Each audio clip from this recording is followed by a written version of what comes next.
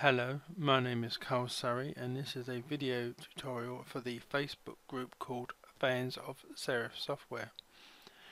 Now, I just saw this tool effect, whatever you want to call it, in somebody else's video tutorial and I didn't know this was something you could do.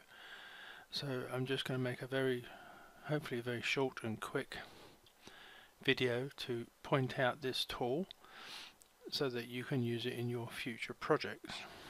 Now, to show the example of this, I've got this image of a firework and I've got this image of the night sky.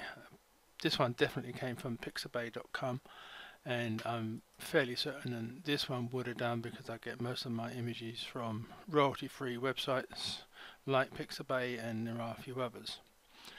Now, traditionally, if I was going to put this firework image into the night sky image, I would have done like select all, edit, copy, come to the nighttime image and then edit and paste. And then I would have just changed the blending mode from normal to screen. Now, it's a sort of almost perfect, but I don't know if you can see this, but down here you can see the outline of where the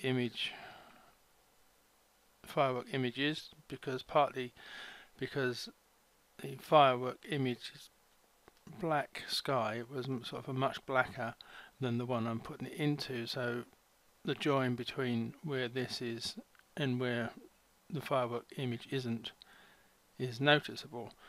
But obviously I could have deleted this, but I'm going to delete this now completely and show you this new way that I've just discovered. So I'll press Ctrl and D to get rid of that selection area.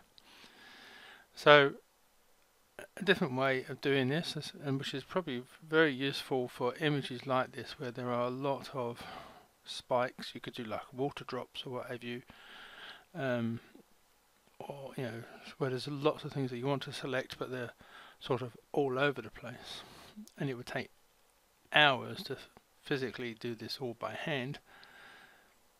If you have an image like this, you can come up to the select menu and come down to select sampled color, and it will bring up this tolerance box here, which you can change, but you can also select which color you want to be sampled. I think by default this is doing the black, which is what I want, but I'll just show you. If I click somewhere here in the red, it will select that area.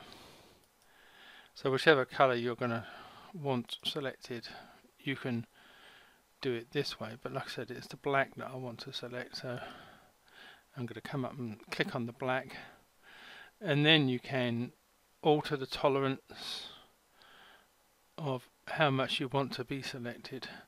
Now I'm going to come slightly higher because I don't mind losing some of this red smoke around the right hand edge here, but I do want some of it to be left, so I'm going to draw that in like that,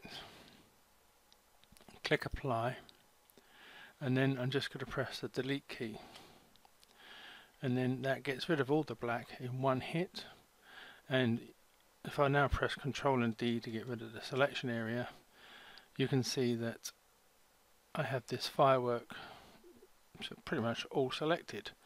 So if this was me, I would save this now as a PNG file without the background, so you've always got this firework ready cut out for future use.